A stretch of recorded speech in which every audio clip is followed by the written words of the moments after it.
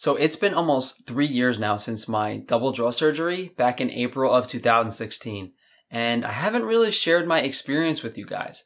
I know the first few videos on my YouTube were actually my before and after jaw surgery videos, and if you guys do want to see what I looked like before and how swollen my face was afterwards, you can check those out. Now, one interesting tie-in is my belief that the nutrition we obtain during key stages of development, from pregnancy to breastfeeding to early childhood, ultimately determine how our faces will develop. So my belief is that since I did not achieve adequate nutrition during those stages of life, my facial bones did not develop properly, and I had to resort to surgical measures to achieve adequate facial symmetry. And yeah, I can't build a time machine and force feed my mother liver and breastfeed myself. So that was kind of out of the question. So back when I was about 13, my parents took me to an orthodontist in one of the outer boroughs, pretty much what they could afford. I had an underbite and a class 3 malocclusion. Now, any orthodontist worth his weight would have said, give him a couple years, wait till he's older, and then we'll correct this with surgery. And what they did though was they straightened my teeth and tried to curve my lower teeth backward and my upper teeth forward to form a bite. Unfortunately, over my late teenage years, early 20s, my jaw continued to grow. The underbite and the class 3 malocclusion only got worse.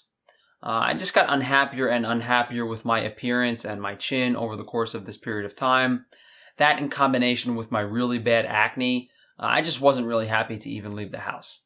My father is one of those people who's like, oh, who cares what you look like? Yet I know how many people have had self-esteem issues with things like acne and braces and whatever it may be. It really does ruin people's lives, but I didn't really have a support system, and my parents didn't really seem to care. I had to do things on my own. That's why my acne didn't finally clear up until I was like 22 when I took Accutane, and I didn't really start exploring jaw surgery options until I was 22, 23. And when I did, I went to a bunch of orthodontists in Manhattan, eventually found one I liked, got referred to a surgeon, and they pretty much set up the game plan of getting braces again, having jaw surgery, and correcting the bite. So what they had to do was they actually had to make the underbite worse. They had to put the teeth where they're supposed to be after the surgery. So I had braces for about a year, from like mid 2015 to early 2016, had the surgery, and then I had braces for another 9 months. So overall, my period of time for this whole procedure was less than like 2 years, which is very short. A lot of times people will have to have braces and multiple extractions, and it'll be a 4 to 5 year ordeal with this whole thing. So overall, the first year or so in braces wasn't really too bad. I mean, outside of me spending $13,000 of my own money on braces, I was waiting tables and just kind of going with the flow. Eventually, I was pretty unhappy with my job, so I moved my surgery forward and ended up having that in April of 2016.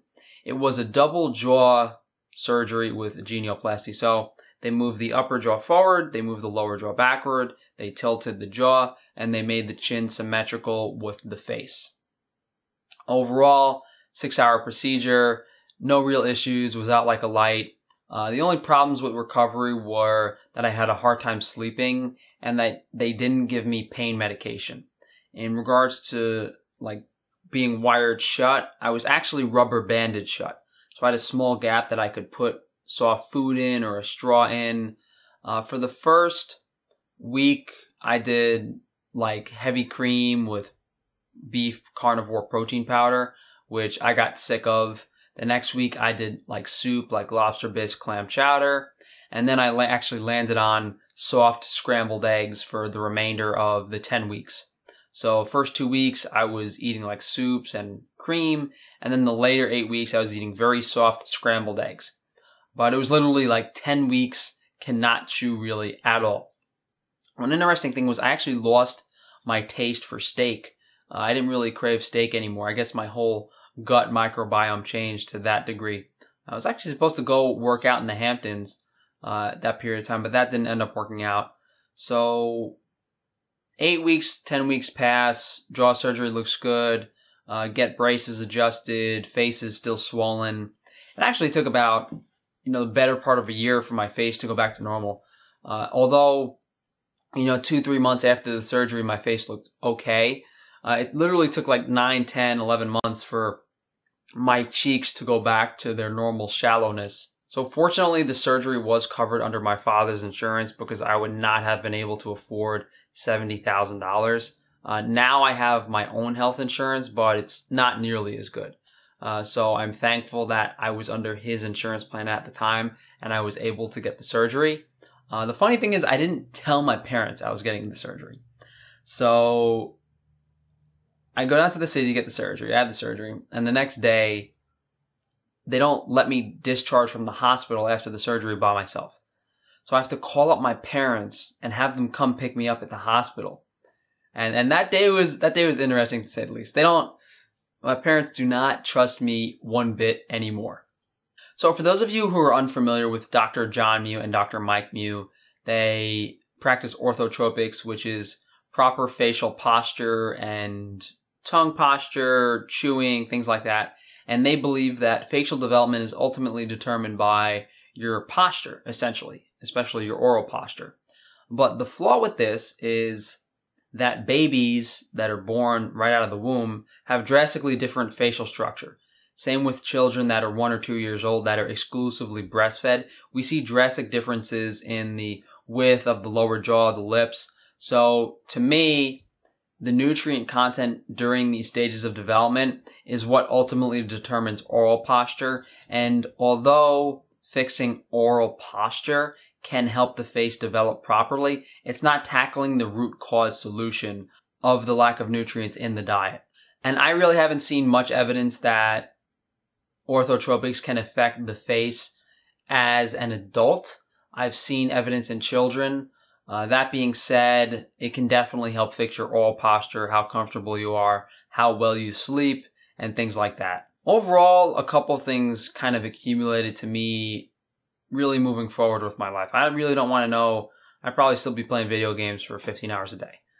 Me clearing up my skin, me having the jaw surgery and being happy with my appearance, me having LASIK eye surgery and not having to wear glasses. Very drastic change in what I used to look like versus what I look like now. And it's still a recent part of my life. I'm 27 now. I've only really been living with it for about 2 years now.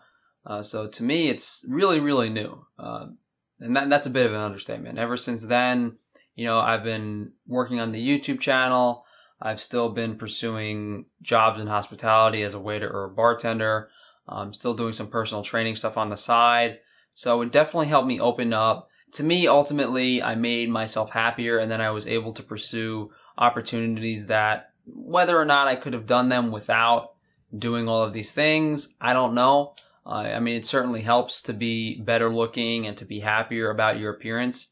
And for any of you guys that have reservations about doing things like LASIK eye surgery, jaw surgery, I have no regrets about those things. The only issue I had was, if I knew about my diet now, I would have never taken Accutane because that drug is terrible. That is not the focus of this video. I should probably do a separate video on Accutane and maybe a separate video on LASIK eye surgery. But overall, I really can't be happier with the jaw surgery. I would say if the surgeon could have been at 100%, you can't really expect more to be done.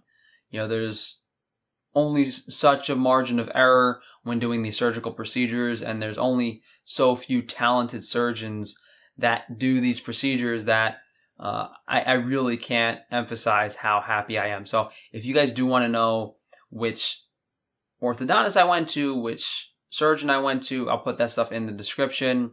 One thing I didn't mention was the water flosser and how easy it is to clean your teeth.